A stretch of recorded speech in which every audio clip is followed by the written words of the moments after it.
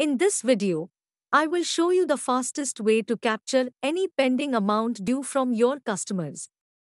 This is the recommended approach if you do not wish to maintain invoices or bills in the system. In this case, your primary goal is to remind your customers regarding their total pending amount that is due to be paid to you. Once you open your customer's transactions screen, tap on the red colored button named Add Cash Out. In MeeKhata, cash in means you have received the money from your customer, whereas cash out means your money is still with the customer and it needs to be received.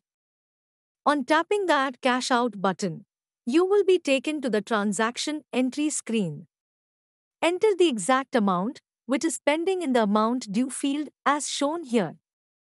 Red color in MeeKhata means amount is pending to be received, and green color means amount has been received. Next, enter the date of the transaction. This is usually the date when the customer purchased any goods or services from you.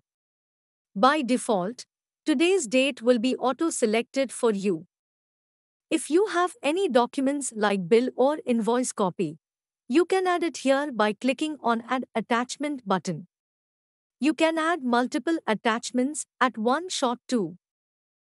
Next, you can add some remarks or notes related to this pending amount. The comments here will be sent in the reminder SMS as well. Write something which will help you and your customer recollect what this due is for.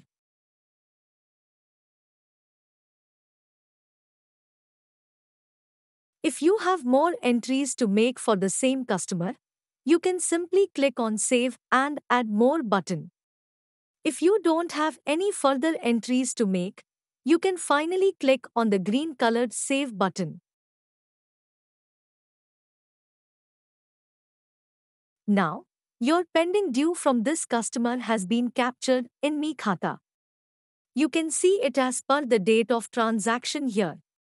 The overall due balance of the account has also been updated. At this point, if automatic SMS option is enabled, your customer will get a SMS notification regarding this transaction along with the overall pending due balance.